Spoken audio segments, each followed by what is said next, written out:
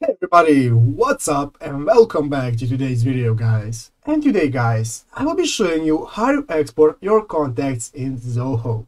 So yeah guys, make sure to watch this quick and easy video till the very end and follow my steps correctly. So you can make sure this works the same for you and that you can do this yourself. But yeah guys, let's get straight into it. The first thing you want to do guys is go ahead to the official Zoho website and log into your account. After logging into your account guys, you're going to go ahead and select the mail option. You want to use the Zoho mail.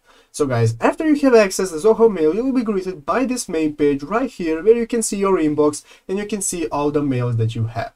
So guys, we want to go ahead and look at the left side of the screen, which is our application pane. So you can see we have multiple options right here. We can see our mail, our calendar, tasks, and so on. We want to go ahead and find this option right here guys called contacts.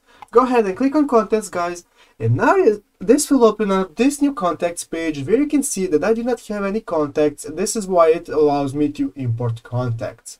So I do not want to import contacts right now. Let's say that I have multiple contacts right here and I want to export them to be able to import them later.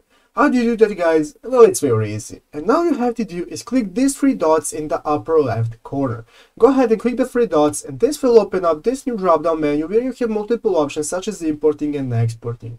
So what you want to do is go ahead and click the export button guys. After clicking on export, you can select if you want to personal, select personal, all contacts or whoever you want, and select CSV to export it.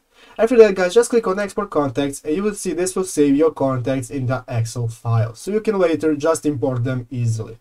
So yeah guys, that's how you do it basically. I hope this video was helpful. If it was, make sure to leave a like and subscribe to the channel. So yeah guys, thank you for watching, take care and bye.